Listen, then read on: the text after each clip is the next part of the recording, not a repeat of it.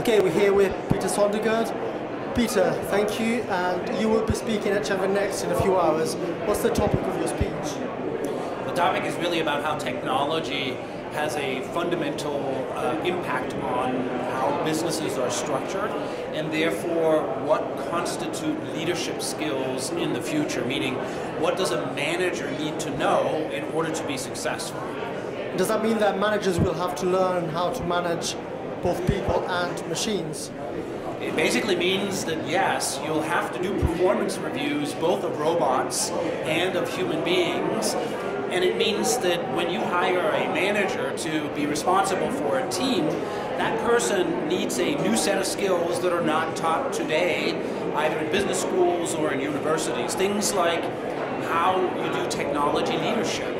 Things like how you address data science and artificial intelligence leadership. And then how you operate as an agile business. These are new skills, they don't exist, and they're not taught.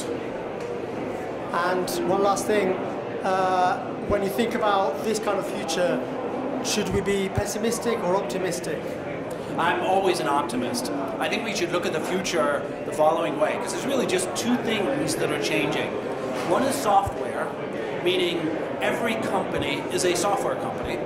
And the other thing is data, meaning that data is the oil of the 21st century, and algorithms are essentially, therefore, the combustion engine that allows organizations to function. Thank you very much, Peter.